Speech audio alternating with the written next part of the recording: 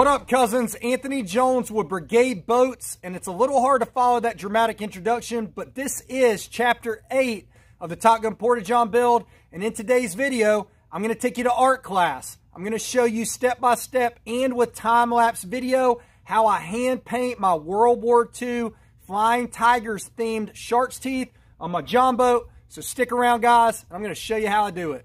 It's time for some shark teeth, baby.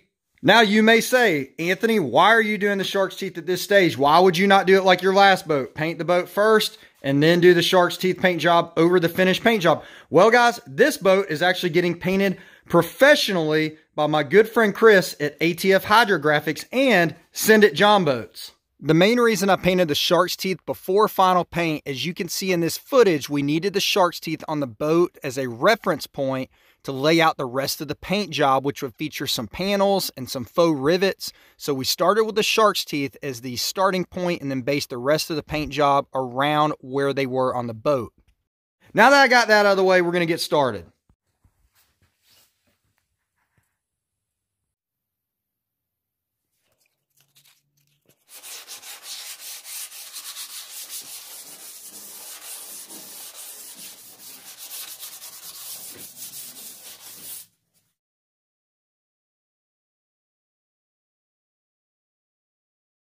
Now to get started on the actual shark teeth, we're going to need this box way up here for the decal.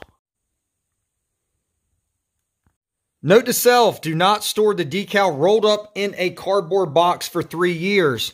So the story with this mess is a few years ago when I did my first boat, I ordered this decal online. I'll leave the link down in the description for either this exact one or one very similar. It has been a few years, but anyhow, I got this decal in and I was just going to run a decal on my boat. But the quality just was not the greatest. I mean, it's okay, but it just was not the look I was going for. And I thought to myself, wait a second, what if I cut up the decal and use it as a stencil to then draw on the boat and then hand paint everything to give it an authentic look? And that's what I did. So we're going to skip over the step of me actually cutting this decal up, but it's self-explanatory, guys. I cut the top section teeth. You've got the middle section that's black that goes in between the teeth. You've got the tongue where I cut off the bottom section of teeth. And then what I did was pretty much outline the teeth and then go down the middle between the red and the black.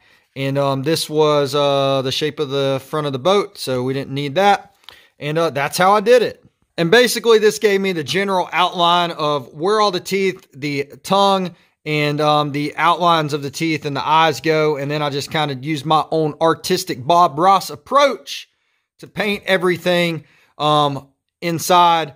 And it turned out really nice, and that's what we're going to do on this one.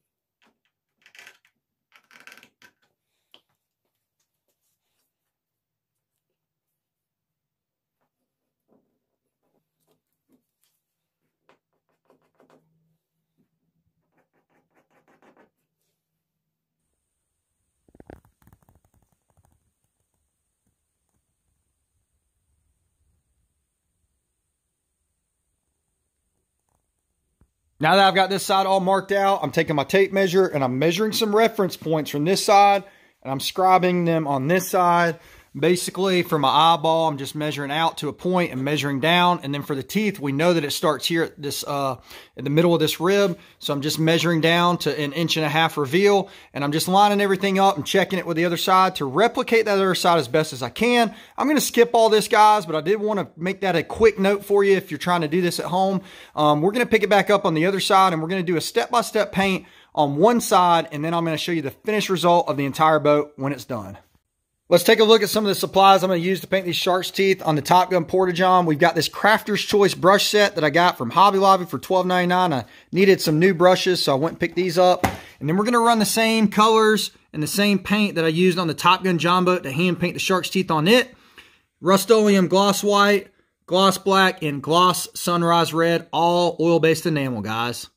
And you're going to see that I'm not going to tape any of the teeth off or tape anything off. I'm not going to use painter's tape at all. I'm just going to hand paint everything with brushes. You could very well try to do this, but it's so detailed. The last go round, I tried to do it, and it was just such a pain to do. So if you want, you can maybe try to do it, and maybe you can even try to spray some of the stuff. But I'm not going to go that route because I've used this route before, and it worked well for me, and I'm going to just do it again.